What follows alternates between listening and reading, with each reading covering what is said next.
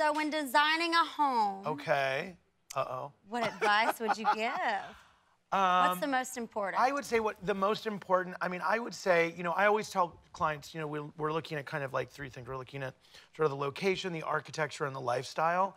So I always talk about authenticity in general. I love when people's homes feel authentic and they really sort of tell their story and it feels like them. It's not that I'm reproducing sort of my aesthetic or what I would do for myself over and over again.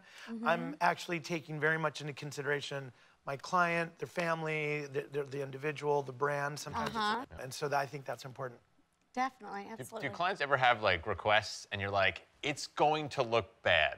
Well, yeah, no, sometimes I'm like, oh my God. They're like, what do you think about this? I'm like, that'll look great in the basement. They're like, but the basement's not finished. I'm like, yeah, no, I know. Exactly.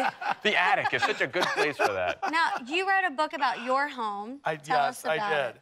So, so I wrote a book about my house. It's called, the name of the book is American Beauty. It's been out for about 2 or 3 years now. And the idea of the book was that I decided to choose a house where I sort of, from the area that I'm from Central New York, and it's on one of the Finger Lakes, and it's a lake house. And it's my escape from New York City, and it's sort of where I go to sort of chill out and sort of, you know, do my thing. And the reason I called it American Beauty is not that it's the most beautiful house in America, but that it was really a story about like sort of going home, staying connected to where you're from, and I wanted it to have that sort of storyline. It was also a house that was in dire need of a renovation. It was basically falling down. There was about 1,000 squirrels living in it. Wow. And interestingly, there was another person from television that was trying to buy it at the time and was gonna tear it down. It's Al Roker. Yeah. That's hilarious. No, but it was, the funny thing was, so I met the owner at one of the restaurants in town by accident. And he overheard me talking about the house and that I wasn't going to tear it down, that I was going to renovate it and sort of make it like sort of relevant again and sort of modernize it, but really keep the spirit of the house. So that's how I ended up getting the house. And we actually have, so it's cool. We have some pictures of before and afters. Let's see.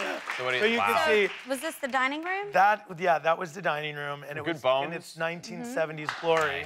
Wow, and then that's beautiful. Really but you know what's really interesting about this photograph?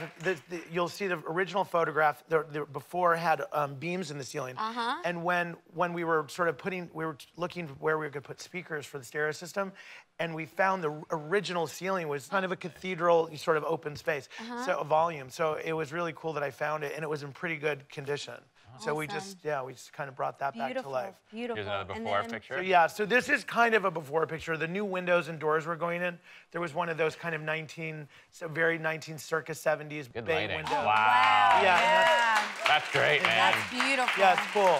So you put those windows in, you said? I did, yeah. I opened the view up, and then I put doors in where there were 2 double-hung windows to really have access to the back. Love that. To the water side of the house. I love that. I love that natural light. Yeah, it's great. It's a really, you know, what's nice about the house is it really respects the history of the house.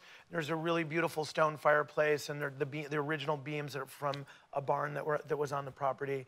And it really respects the old house, but it feels kind of fresh and updated. Definitely. So it's kind of the best of both worlds. Thank you for giving us a little look into your own personal life. And now that you're here, I actually wanted to give you and all of you a look into my own personal life. This is my actual apartment in Nashville. You ready for this? Okay, I'm ready. This is my bedroom. Okay. Brace yourself. Now this is the before. This is the that's the after. This is the after. Yeah. Oh my God. That is my actual apartment. Now, wow. We need to help him, That's good thing you're not single. Is that pathetic? I know. It's so sad. Oh my God, that's it's hilarious. Sad.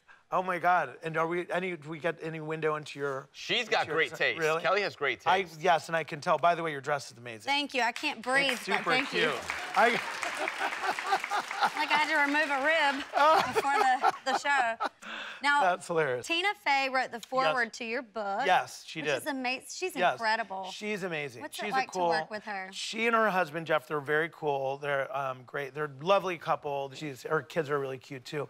And they have a beautiful house. Yeah, and I've worked with them, and that's how I asked her when I was doing the book if she would do the foreword. That's sweet. So, yeah, she was really sweet to do that. Do you still get tons of fans from Queer Eye coming up to you and telling them how much they love that show? Well, you know, it's so funny. So, by the way, Carson sends his love. I was with him. Love Carson. Yes, give him our love. with him last night in Atlanta, and he and I were... We were at an event for SCAD, you know, the Savannah College of Art and Design, and it was her 40th birthday. So we were at an event for that last night. It was really fun, and yeah, he definitely wanted me to send his love. He's the best. Now, Carson Kressley is your interior design trainee. Yeah. He's and he's good. You know what's great about Carson? First of all, he loves design, and he's very passionate. Very passionate. Oh no, he loves design. I mean, he also loves. He'll buy literally wherever we go. He'll buy anything, or just take it and put it in his trunk. And I'm like, the floor in your apartment is going to collapse into the apartment below. But he loves it, and so he's a great sort of apprentice assistant because he's really interested. He's a really hard worker, so he rolls his sleeves up and gets involved, which I love because we're both like that. And we've worked together before. He's fun to be around. He is the most hilarious person you could ever spend time with. Yes. And yeah, he can make any situation hilarious. And we just have a lot of fun together. I always say that we take what we do very seriously, but we don't take ourselves very seriously. Right. So we're able to have a lot of fun. That's the trick. And it's cool. Yeah, it's nice. You can buy Thom's latest book, American Beauty, Renovating and Decorating a Beloved Retreat, everywhere now.